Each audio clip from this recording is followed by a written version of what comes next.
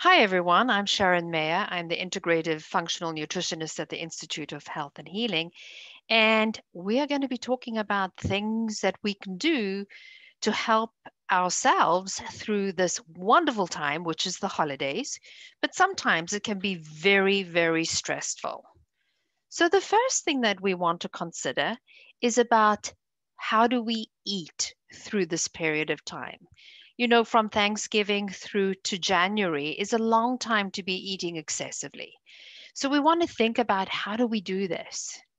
So, I always suggest that we have to bring some mindfulness to everything we do, really.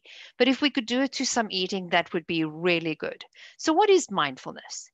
Mindfulness is being aware and in the moment. And it's a really tricky thing. It needs some effort, it needs some concentration, and again, it needs some awareness. So often our thoughts are somewhere other than where we are. We might be sitting in a chair, but we may be thinking about the future. Or we may have thought about, well, what happened yesterday? How does that affect me? Or the year before, or maybe 5 years ago. So, what we want to do is bring ourselves back into the moment, that very moment of sitting in the chair and where you are right now as you're listening to this recording or looking at where we're going to go with these slides. It's about how are we?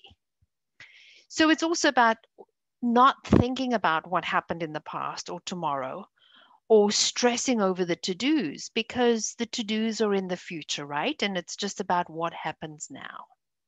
So mindfulness encourages us to notice preoccupations. Where are we again? And gently to bring ourselves back to this very present moment. Being mindful is particularly challenging through the holidays. And yet, this could be a really good time and opportunity to learn it, practice it, and learn it again. It is a constant practice. You don't wake up in the morning and say, I'm going to be doing mindfulness all day. No, the mind moves on. You got to gently bring it back, moves off in different directions, but it does take practice. So, around eating, we can be very mindful. We can be doing so before you eat, you can check in and you can say to yourself, am I rushed? Am I stressed? Am I sad? Am I bored? Am I hungry? It really is about emotional eating too. So, a lot of times we'll stuff emotions down with food. And how can we be aware that we're doing this is by noticing that feeling. There's also a difference between what we need and what we want. And if you can differentiate between those two, it's magic. You know, we want to do a lot of things, but what does the body actually need? That's the big difference. Wanting is something that the mind says, oh, I need to have a chocolate bar. I need to have 3 slices of bread and maybe some honey or some jam on that. But the body doesn't need that. So there's that differentiation between want and need. And then we look at holiday stress. Now, the next couple of slides we're going to look at, this is what they have decided affects Americans during the holiday time. Certainly, we know now that COVID is a big issue for lots of people. Do we invite those that are vaccinated or do we invite those that are unvaccinated? That's always a huge question. If they're unvaccinated, do they wear masks? And then there's the whole emotion around being vaccinated or unvaccinated. So that presents a huge stress for people. Politics is another one. And of course, the vaccination, unvax thing also is a political issue. Do we wear masks? Cleaning your home. How much cleaning needs to be done before you have the parties or before you have groups of people coming to you? How well does your house need to be decorated? Am I hosting this year or is some other family hosting? Whether the kids will be happy with their gifts is a high stress for parents. Am I or my partner having to work too much over the holidays? whether to put Christmas spending on a credit card. These are all the reasons that we get stressed. Whether we are cooking and shopping for food, what should we be cooking? What is the recipes that we should be doing? Family politics and dynamics plays a huge role in holiday stress. Where should we spend Christmas Day? Hearing constant Christmas music. I've started to hear some of that already. It's very annoying. We haven't even had Thanksgiving yet. Old arguments resurrected, someone drinking too much. The alcohol thing we're going to talk about in a while. Home repairs and upgrades. Should we quickly have this room redone before everyone comes to us for the holidays? Social distancing, when we're in crowds and lines, what are we doing around that? That can be very stressful. Other people being too jolly, but other people being too sad. A new recipe turning out badly. Now, folks, I'm going to tell you, if you are going to be having a group of people for dinner, don't be trying the recipe the day before or on the day. You want to be preparing that recipe a couple of weeks before and doing a trial run of it. Otherwise, that in itself can be very stressful because at least if you do it beforehand, you know what the outcome is, you know what it looks like, you know how to present it. Working out how to visit everybody, it could be your family, it could be your husband or your partner's family or its parents or whatever that dynamic is, that can be quite stressful. Whether your partner is helping when you're hosting and whether to go out for Christmas dinner or stay at home. So these seem to be the major stresses for many people. It's interesting, right? So when we get stressed around that, we need to come back to that whole mindfulness.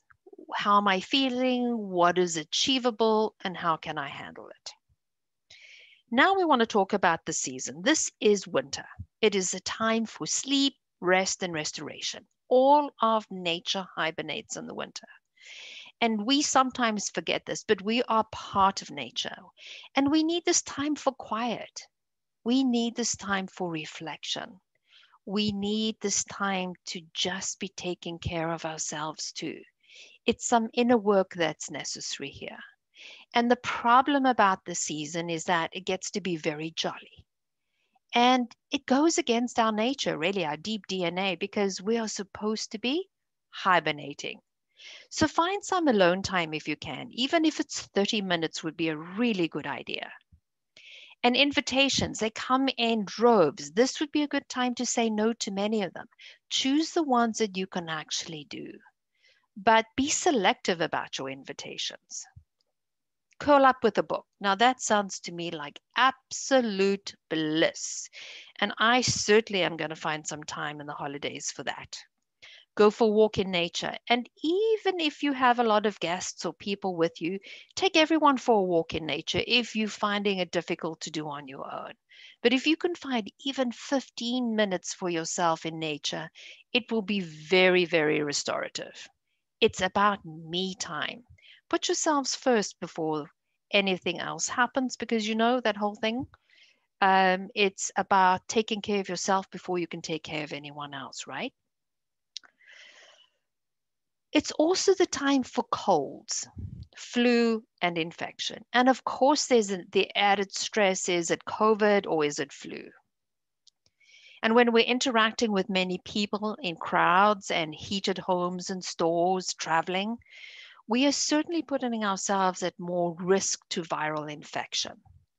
So it's how do we protect ourselves from that, right? If our diet is poor or we're having too much sugar, that's going to depress our immune system. And again, that opens us for more viral infections. If we become sleep deprived or lack of exercise, and again, it comes back to that stress. Too much stress is going to be problematic. Doing too much, this is the time for hibernation. It's so strange that we have to remind ourselves of this, right? But we do. And then alcohol. Too much of that is a problem. So when we're talking about alcohol, I want you to think about setting your drinking pace to SLOW, slow. Because again, this is very high in calories, it's very high in sugar, it depresses our immune system, it disrupts our sleep, we don't feel great with it, it can impact our digestive system. So watch how you drink. And this is where you could bring mindfulness to it. So never drink on an empty stomach. And then if you are, really pace yourself. Drink lots of water in between because you don't need to get dehydrated either. And be mindful about drinking. Drink for enjoyment, not because you're concerned that Uncle Jack is going to bring up topics at the table that are very uncomfortable, because that would be about stress. Think about drinking for relaxation, enjoyment, community. That's what you want to be doing. So sip, savor, and go slow. Skip the tasty, super sugary mixes that mask alcohol's taste. And and instead of using those mixes, dilute it with something like soda water or salsa and some fresh lime juice. That would probably be preferable. Alcohol really has a high sugar content, so we're always going to be concerned about that. And then there's the detoxification factor around that as well. How do we clear alcohol? And if you are needing to get home, for sure, use Uber. So alcohol is definitely something you want to consider. There are a couple of supplements that I suggest during this time, and here are 10, and you don't need all of them, but they may help you through the holidays. So digestive enzymes is going to help you digest those heavy meals and that food. It doesn't sit in your gut. A probiotic would be very good because it reduces inflammation and it helps support your immune system, and it can also help with digestion. Melatonin is amazing for helping with sleep. Always start off as slow with melatonin, like a milligram, and then build up to the level that really works for you. Too much, and you may be feeling a little fuzzy the next day. This is Serenogen is a product by Metagenics, and it's a really calming product. It's got a lot of herbs in them, and it actually helps to reduce some of the anxiety. But if you can't get this product, then you can always use L-theanine. L-theanine is really good for anxiety. And L-theanine is an amino acid. We find it in a lot of the green teas too. Magnesium, always good for relaxation and mood. It also helps with sleep too. B complex would be good for energy, and definitely vitamin D3 for immune support. Vitamin C is immunity, and so is zinc. NAC is very good for detoxification. And I would recommend NAC if you're drinking alcohol because it supports the liver and it helps with the clearance of alcohol. If you do NAC or NAC, it should be 500 milligrams twice a day, one in the morning and one at night. As I say, don't take all the supplements because there's a lot. The ones that I would suggest would be a digestive enzyme, probiotic. If you don't sleep well, then melatonin would be good. And then I would highly recommend vitamin D3 and NAC as well. Those would be the highlights of that list. So remember this, the holidays are a time to eat, drink, and be merry. Focus on connection, not only on the food, but enjoy everyone's company. Play with the kids. Help wash the dishes. The host and hostess will be delighted if you do. And lots of things and conversation and interesting aspects happen when you're washing dishes. Have fun, be happy, and be very grateful because this is certainly a better time than it was last year, right? And the holiday season, this holiday season, enjoy the food, enjoy the camaraderie, and enjoy your festive holidays. Take care, everyone, and happy holidays.